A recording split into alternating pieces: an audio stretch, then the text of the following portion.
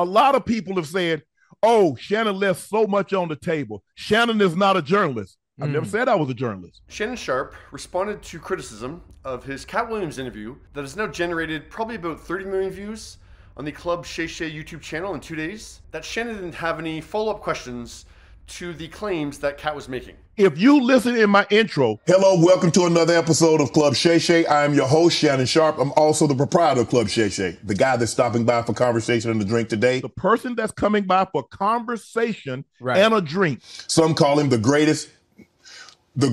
of the greatest comedians, dead or alive. I'm a conversationalist, not an interviewer. It's a different space. I'll repeat that Shannon is a conversationalist, not an interviewer. I have an interview. It's going to be the interview of 24. And the interview that I'm talking about, I've been trying to line this interview up, ended up getting this interview. Right. So if you want those type of interviews, Katt Williams was my 102nd interview. And get those type of interviews. I remember rapping the interview. The interview is 2 hours, 46 minutes, and 5 seconds. The hardest thing for me, Ocho, as the interviewer, I'm a conversationalist, not an interviewer. Oh, this is so much fun for me. Now look, Shannon Sharpe is one of the all-time greats of the NFL. I would never step on a football field and all of a sudden talk like I was a Hall of Famer or anything like that. No. The game deserves more respect than that. Well, Shannon, you're on a different field now. Let's play. And he says, I've been waiting a whole year to say my piece. The right space and platform to say his piece. Yes. Right. Nope. And the reason I had to come is because you made a safe place for the truth to be told. You know what I mean? Thank you. I appreciate that. He said, you've allowed other people a very safe place. That's why we like coming. Wait for it, Shannon. Wait for it. And I have watched all of these lowbrow comedians come here and disrespect you in your face and tell you straight up lies. I'm talking about things that have never been heard in all of Black Hollywood. They feel comfortable sitting here lying to you about it. Because they know that Shannon doesn't have the knowledge to challenge anything that they say.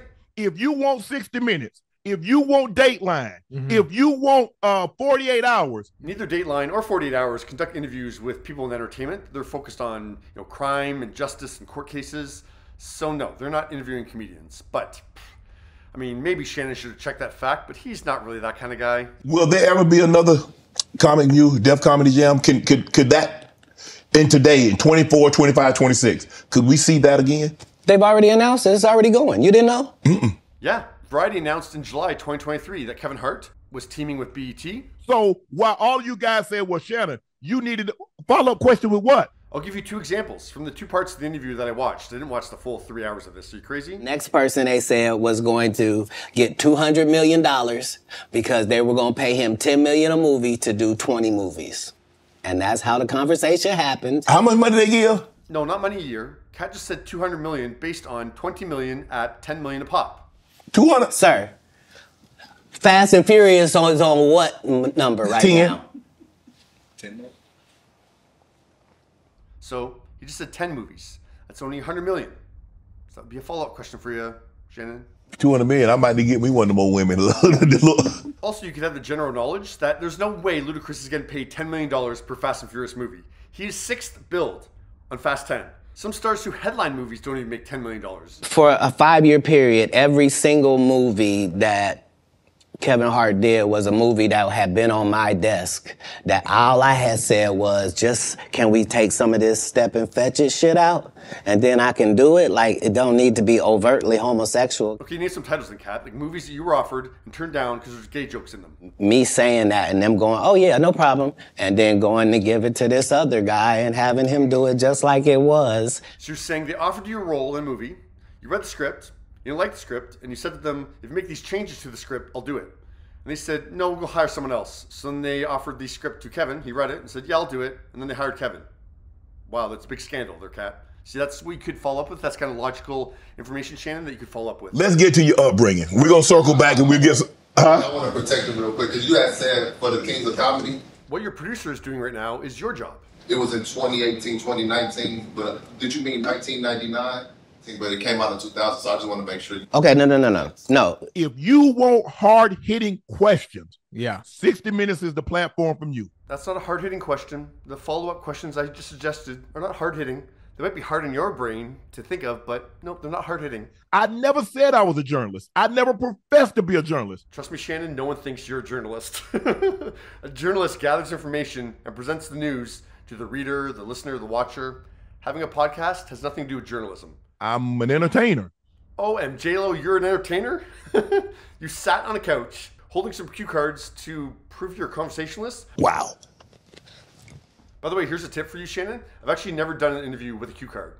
It's risky sometimes to remember all those questions, but yeah, I just find that you can get a more conversation style going in the interview if, the person that you're interviewing doesn't see you sitting there with a cue card in front of your face. There's a tip for you, okay? He did 30 minutes before I asked anything. And you're a conversationalist. Now, mind you, Ocho, I still got 20 to 30 minutes worth of questions left. Here's a sample of some of the questions that this great conversationalist was going to ask that would have been very entertaining for the viewer. Where you from? How this, your dad, your mom, brothers and sisters. It would be easier on Shannon if he wasn't making money off this, major money off that Katt Williams interview. Like, he's probably made, on ad revenue, he's probably made about $100,000 off that Katt Williams interview. And this is what he did for the majority of the interview. You're upset that he said everything that he said, and he said it on my platform. Right. And now it's bringing attention to my platform. I can't really say I'm upset. I'm just calling out Shannon's BS. In the great words of Judge Judy, don't pee on my leg and tell me it's raining. Your knowledge is football. You've amassed 2 million subscribers because, as your YouTube channel description says, you're a famous football player. But instead of using your channel to share your expertise in football, you realized that's not very interesting. So you opened your phone book of famous friends, called them up, got them to come on your podcast so they could entertain your viewers because you're not much of an entertainer, and then you're profiting off them. Yeah, nobody said anything about pushback and follow-up questions until I got Katt Williams on. Yeah. But yeah, Sarah, what are your thoughts on Shannon not wanting to be an interviewer but making a lot of money off his interviews?